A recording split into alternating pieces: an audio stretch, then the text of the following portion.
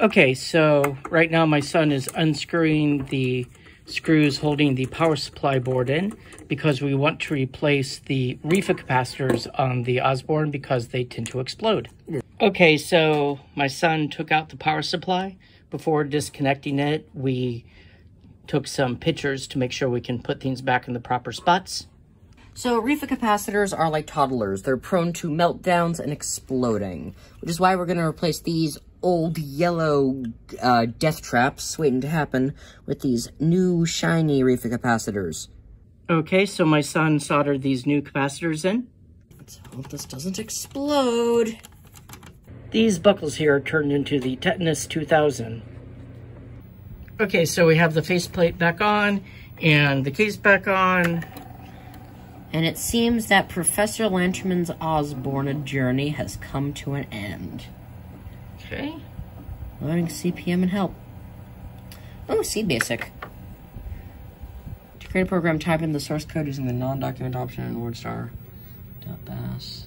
Oh, is that compiled basic? Huh. I think so. Oh. Okay. Try return. Okay. Escape. And let's do the B drive test again.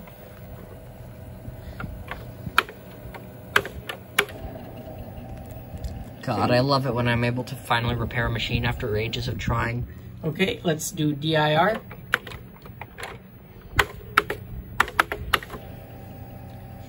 Let's see, try running program.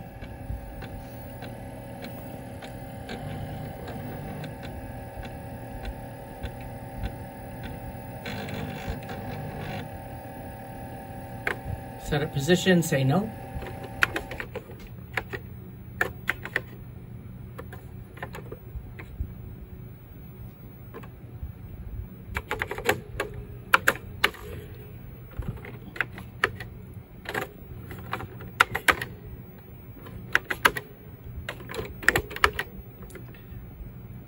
All right, so we have a working Osborne 1.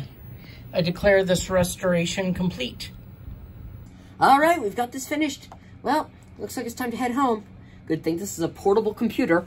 Son of a... Portable.